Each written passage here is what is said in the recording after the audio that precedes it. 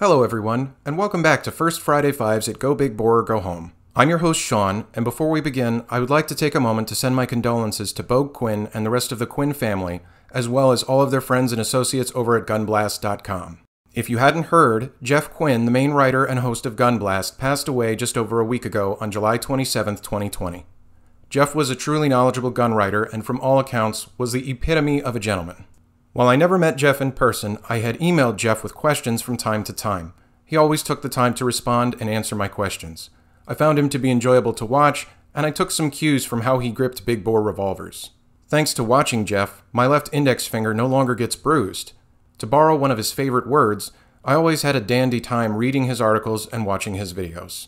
I can say without hyperbole that the gun industry will be the lesser now that he is gone. Thank you, Jeff, and may your memory be forever with us all. For this month, I wanted to talk about more big bore cartridges that ran face first into a brick wall.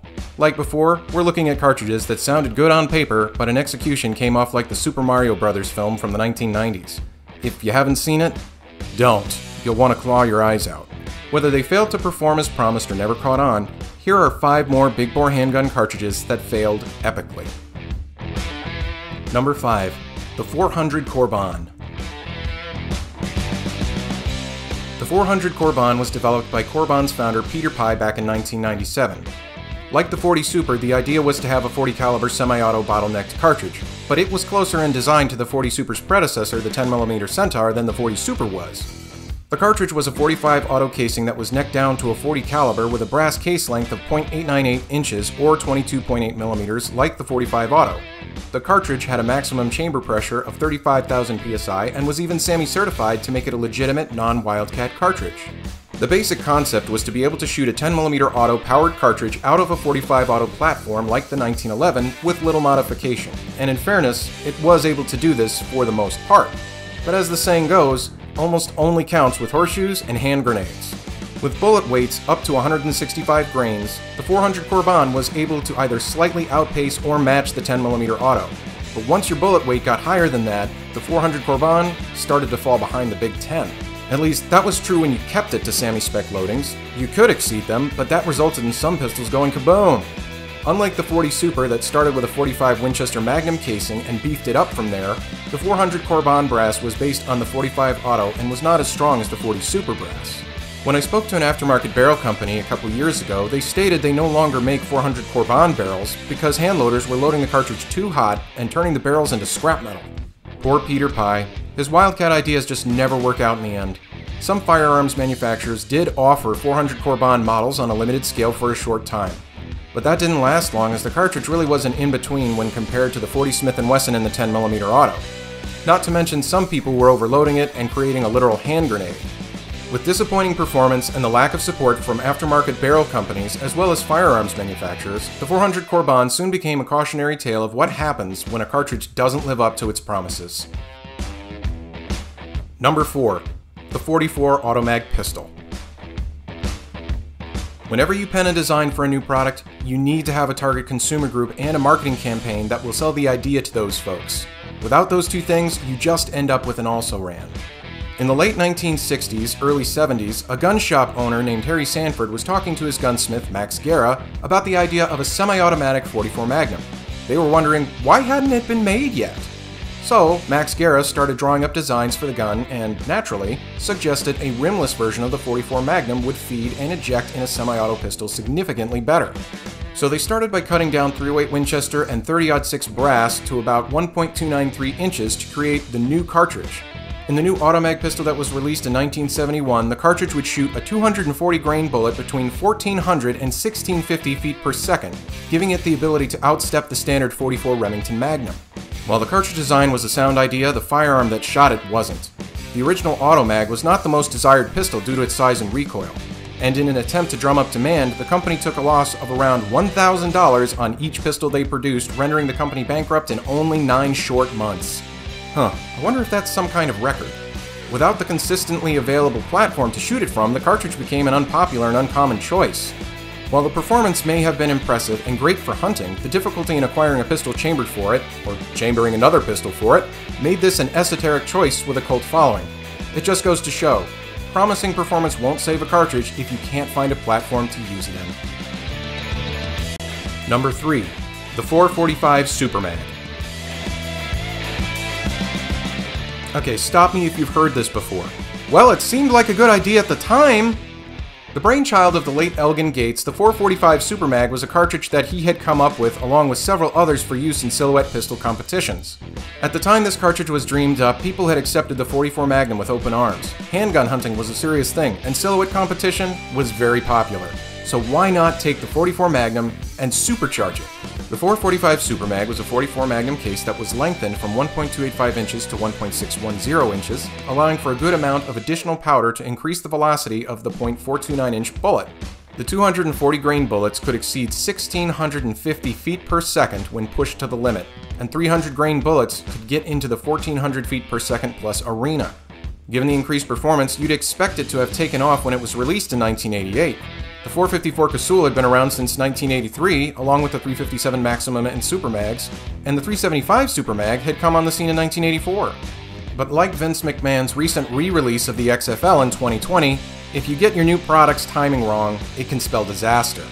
Elgin Gates had pushed the Dan Wesson Company to release their Model 40 and 445 Super Mag by 1986, but it didn't hit the market until 2 years later. At that time, silhouette competition was waning in popularity, and handgun hunters were already swarming Freedom Arms for a Model 83 chambered in the powerful 454 Casull, which was the 445 Super Mag's direct competition.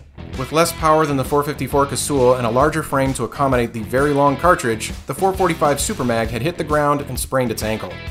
Dan Wesson was the sole producer of revolvers in the 445 Super Mag, and they continued producing them until the early 2000s. When they were bought up by CZ in 2005, they released a few more models in the 445 Super Mag.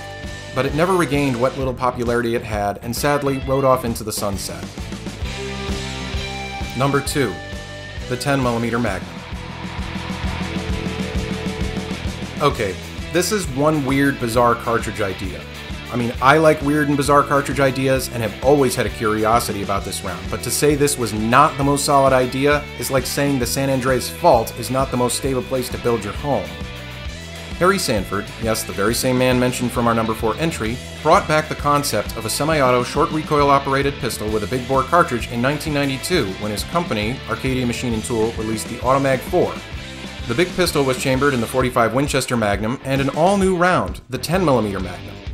The 10mm Magnum sported a 10mm auto brass case that was stretched from .992 inches to 1.242 inches.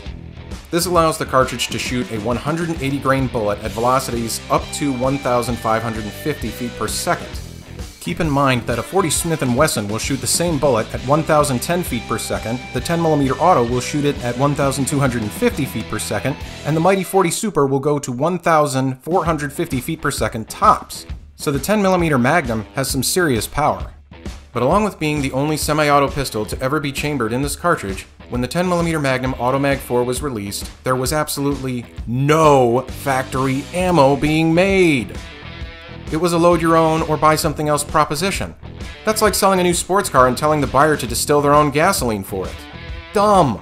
And within 1 year, the 10mm Magnum option was discontinued. The cartridge has persisted with folks who have bored out the cylinders of 10mm auto revolvers like the Smith & Wesson 610 and more recently the Ruger Super Red Hawk, and nowadays Double Tap does make factory ammo for it. When you bring out a new cartridge that is chambered for one gun and tell your customers to make their own ammunition, it shouldn't surprise you that it goes over like a lead balloon. Not to mention that there was a competitor that could outperform the 10mm Magnum in the already existing, albeit rare, 41 Magnum which had factory ammunition. Man, you've really screwed up when the 41 Magnum ends up being more readily available by far than the new cartridge you developed. A cartridge that doesn't have its own place to let it shine, comes only chambered in one gun, and requires its brand new customers to learn to reload before they can even shoot it once is a recipe for one epic fail. Number 1. Drumroll please.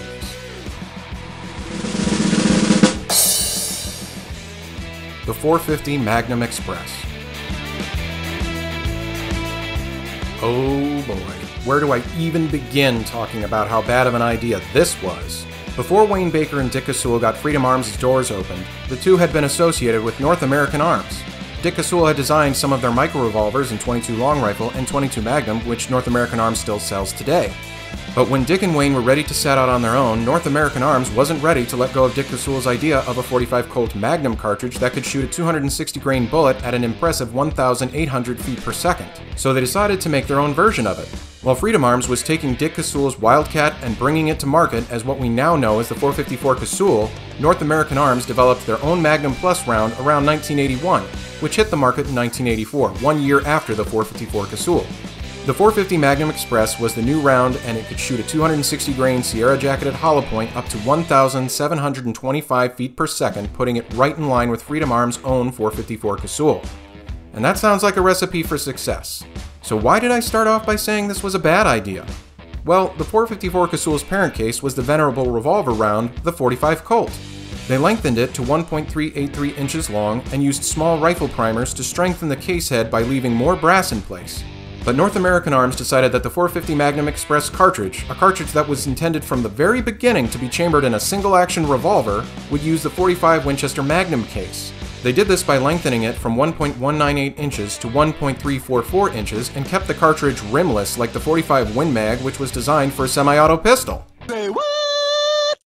Now, if you're not a revolver aficionado, allow me to explain why this makes as much sense as an inflatable dartboard. Revolvers use a rim on their brass casings for the cartridge to headspace on. In a semi-auto pistol, this is highly impractical as it creates massive issues in feeding, possible rim lock in the magazine, and may prevent proper headspacing, which will hurt accuracy. The semi-rimmed 38 ACP and 38 Super suffered from this problem until Colt redesigned their pistols to headspace on the case mouth. Now, headspacing on the case mouth isn't a big deal in a semi-auto as the cartridges that are waiting to be fired are in a magazine, and that prevents the bullets from jumping their taper crimp and leaves the case mouth available for headspacing. But in a revolver that is shooting Magnum or Magnum Plus cartridges, you need a strong roll crimp to keep those bullets in place. Otherwise, they will start to scoot out of the brass casing, creating inconsistent velocities as you fire, or even result in the bullets sticking out of the cylinder and jamming the damn gun. You can't roll crimp a cartridge that is going to headspace on the case mouth, as the case mouth will not be usable for headspacing with that type of crimp. And a taper crimp is never going to hold bullets in place when you are generating the kind of power that the .450 Magnum Express generates.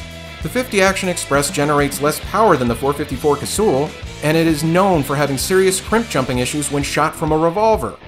Serious shooters recognized immediately how foolish it was to not make this a rimmed cartridge. By 1987, North American Arms' parent company was sold, and the new owners, they had no interest in continuing this slow-selling revolver.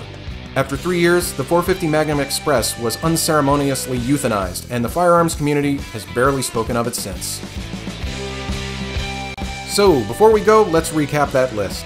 Number 5, the 400 cor-bon, the 10mm wannabe. Number 4, the .44 Automag pistol, a niche gun at assembly line prices equals dead cartridge. Number 3, the .445 Super Mag, so fashionably late, the party was already over. Number 2, the 10mm Magnum, like buying a Ferrari that requires you to assemble the engine. And number 1, the .450 Magnum Express. It makes as much sense as putting monster truck tires on a Formula 1 race car. Thanks for watching, and I hope you enjoyed the list. What other big bore cartridges out there do you feel totally face-planted on the concrete? Let us know in the comments section below. If you enjoyed the video, please like and subscribe for more content.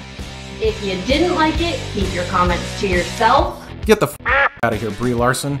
Our viewers are more than welcome to share their negative comments with us. And if you didn't enjoy it, thanks for making it this far and giving our videos a chance. And remember, go big bore or go home.